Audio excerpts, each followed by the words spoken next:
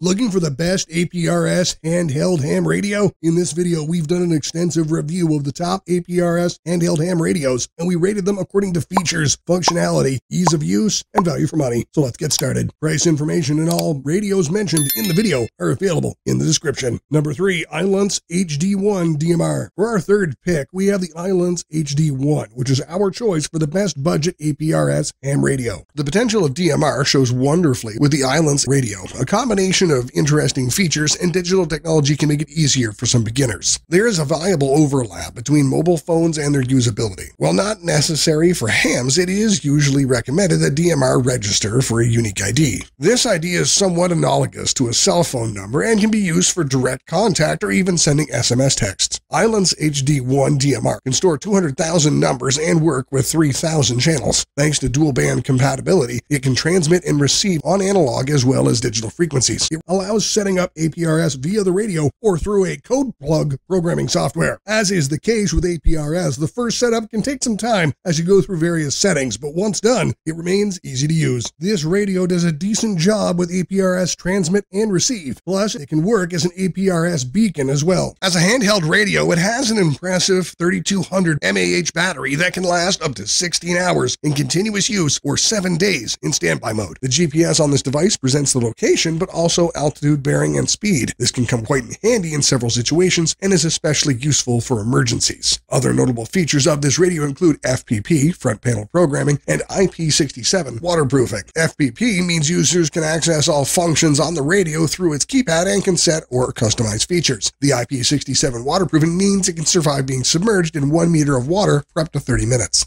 The dual band function on the Ilance HD1 DMR allows it to TX and RX on analog as well as digital frequencies. While the function is seamless, the digital approach of DMR is something of a departure from traditional hams. It offers some convenience of learning to beginners, but that comes more as a familiarity with digital devices like mobile phones rather than conventional ham radios. Overall, this is the best handheld APRS DMR radio for beginners. Number 2, Yaesu FT5DR. For our second pick, we have the best premium APRS handheld ham radio, the Yaesu FT5DR. Setting up APRS is convenient on the Yaesu FT5DR, and much of the setup can be accomplished directly from the HT, though programming can work too. To start, users need to be on B-band with VFO mode. The frequency used for APRS in the USA is 144.390 MHz, which users will need to enter during setup. It takes a few steps, but isn't overly complex. As you look at the Yaesu FT5DR, it's impossible not to draw parallels with the lower model of the Yaesu FT3DR. Both radios have a similar design, features, and general functions. It's often said that Yaesu developed the FT5DR because the global chip shortage made it difficult to source the parts for the 3DR. Thankfully, rather than throwing together a radio with what was available, Yaesu took the time to make improvements on the radio. Yaesu FT5DR has better voice clarity, works better with Bluetooth, and a relatively cleaner look. It is slightly larger and bulkier than the FT3DR, but the 5DR has a cleaner profile. This is especially visible with the buttons on the side of the radios. The FT3DR has something of a bulge with the buttons,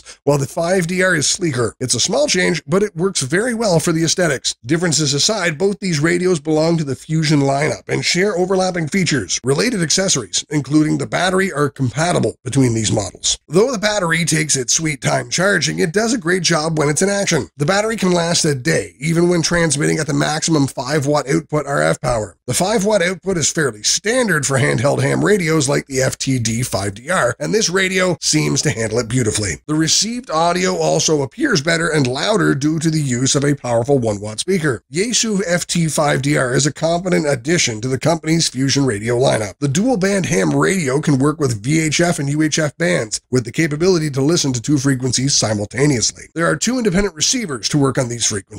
2 LED indicators above the display present visual feedback for the working of the A-band and B-band. A key feature of the FT5DR is the implementation of digital communication, where it's worth comparing this radio to its close competitor, the ICOM ID52A. ICOM's offering is slightly longer and bulkier than the FT5DR, though it maintains a similar overall form. A quick difference between the two is that the Yaesu ham radio has a touchscreen while ICOM 52 does not. The bigger question in choosing between these ham radios is whether you want Fusion or D-Star. Yaesu's implementation of the digital amateur radio employs C4FM communication with APRS, Automatic Packet Reporting System. ICOM uses D-Star to accomplish the same. This means that these ham radios transmit and receive data for information like GPS coordinates, texts, and images. However, the APRS Yaesu's implementation generally works better than ICOM's D-Star. Yaesu's use of C4FM also provides excellent features like automatic mode select, AMS, digital group ID, DGID, and smart navigation. When using features like smart navigation, users can track their location en route or save it to a microSD memory card. Similarly, you could use the microSD card to store pictures you intend to send or receive. A lot of data can go into the memory card. Yaesu FT5DR will also accept software updates through its microSD card. Since so many features find their place in this expensive package, we expect it to be strong and rugged. The FT5DR doesn't disappoint on these points. The ham radio has an impressive build quality. It's rated IPX7, which means it's waterproof and can spend a few minutes submerged without being damaged. Number 1. Anytone AT-D878U7 Plus is our choice as the best APRS handheld ham radio.